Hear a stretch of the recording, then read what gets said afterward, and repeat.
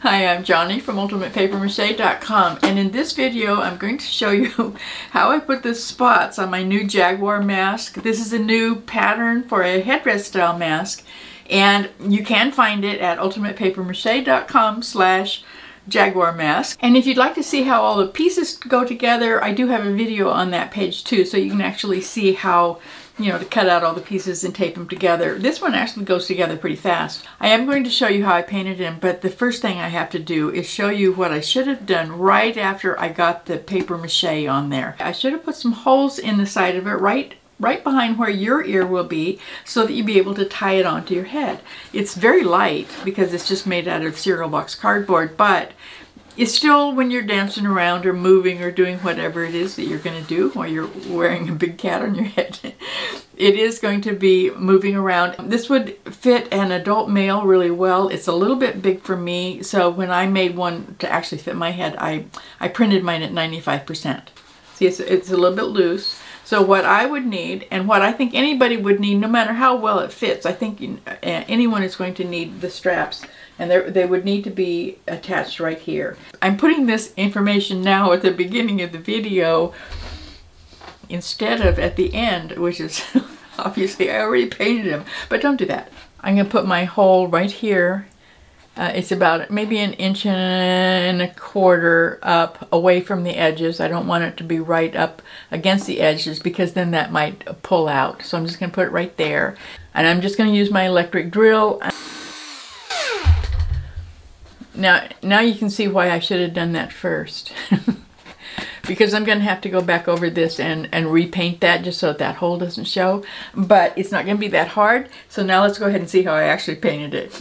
So I've got my paper mache on there. I used the brown paper that I get from Amazon.com boxes. You can just use newspaper. It works just as good. I just like it this way because then I can see all the shapes.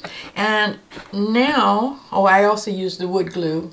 Now I'm just going to use some gesso. This will seal it up and give me a nice white surface. I'm just going to cover this up entirely with the gesso and then let it dry. Now if you're wondering how I decide if I'm going to use the wood glue or just regular flour and water paste, I do have a video about that. The first layer of gesso is all dry now, and almost every time I find some areas that are just not quite as smooth as I wanted them to be. So I'm just using some drywall joint compound. So that's what I'm doing now. And I just put on just a paper thin layer over the areas that are just a little bit, you know, not quite as smooth as I want them to be. And I'll let it dry, and then I'll run over it with a very lightly damp rag just to smooth it off. I don't sand it or anything, just a rag is all you need. So the drywall joint compound is dry now, and I'm just going to put another coat of the gesso on the face, and then I'm going to paint the back. I'm going to paint the back black, and you could paint spots on the back and the cap, which would be kind of cool, especially if you're going to be wearing a spotted like jumpsuit or something. That'd be really nice outfit, but I'm not going to because I'm going to cut mine off. Let me show you how I'm going to do that right now. As a matter of fact, I'm going to use a very sharp blade after this video is all done. I'm going to cut this off. You saw me in the other video putting everything together, and as soon as this is done, I'm going to take it apart again, and I'm going to leave the back and the face, of course, take this off, and then drill a hole right here, and I'm going to hang it up on a nail on the wall.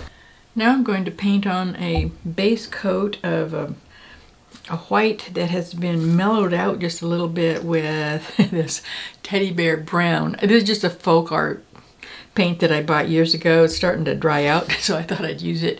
You could do the same thing with some yellow ochre and a touch of burnt umber, just to darken it a little bit. It's almost white, but not quite.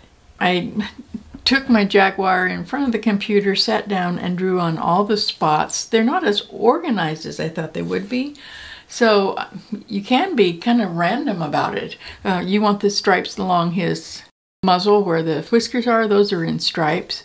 There's some stripes under his eyes and some kind of larger spots right above his eyebrow bone. but the rest of them seem to be pretty random. So I put those on with a pencil.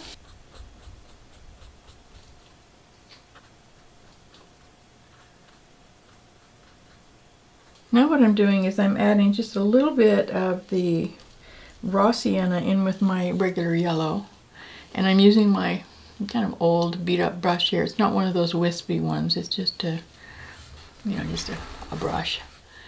And it's got very little paint on it. And I'm just trying to add in a little bit more interest, kind of the feeling of having fur marks on there without having to go over with a little brush and make hundreds of little fur marks.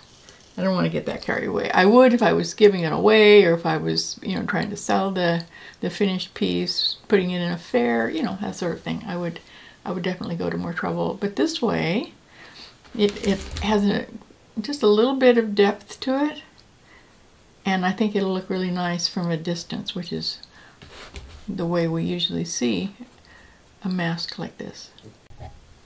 Now I know I could do a lot more on the yellow fur, but I can't stand it. I really want to find out how those spots are going to look.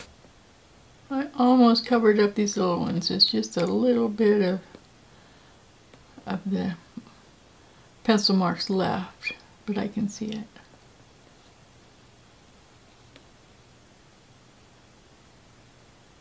I mixed up just a little bit of alizarin crimson hue with the white and yellow that was already mixed up, and I accidentally mixed in just a teensy bit of black. Didn't mean to, but my brush wasn't quite clean, and it actually turned out to be, I think, the right color by mistake.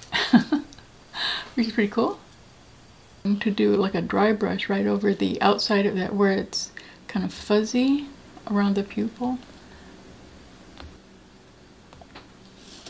When the paint was dry, I took it outside to the garage and put this stuff on it. I just sprayed it. It doesn't take very long to dry, and I really like the finish that it has. It's not real shiny, so now I get to put some shininess on it. I'm going to use some fingernail polish, and I'm just going to make those eyes really shiny, so they'll really stand out on stage or on my wall.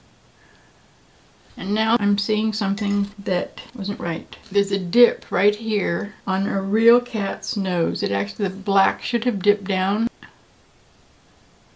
I'll have to revarnish it because otherwise it won't have the same sheen. Now I'm going to let that dry.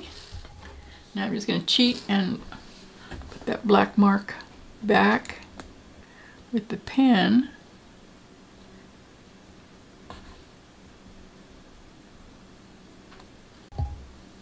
And when I was finishing up this part, I looked at my photographs a little bit better, and I noticed that this was wrong too. I had made that just a little bit of black right there, and it actually needed to be much thicker. So now the paint is all dry. He got his nose fixed. I did take him back out to the garage. I just kind of covered up his eyes with a piece of cardboard, and I resprayed it so the shine is exactly the same on all of them except for the eyes, and those are really going to stand out.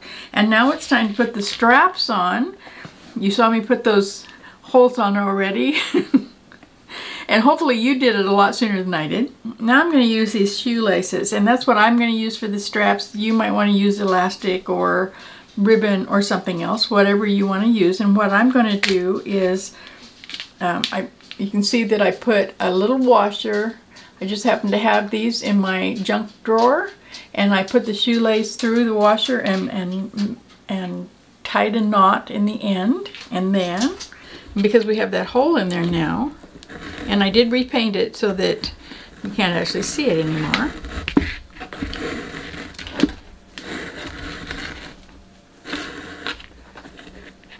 And obviously I should paint that washer as well. I'll do that later.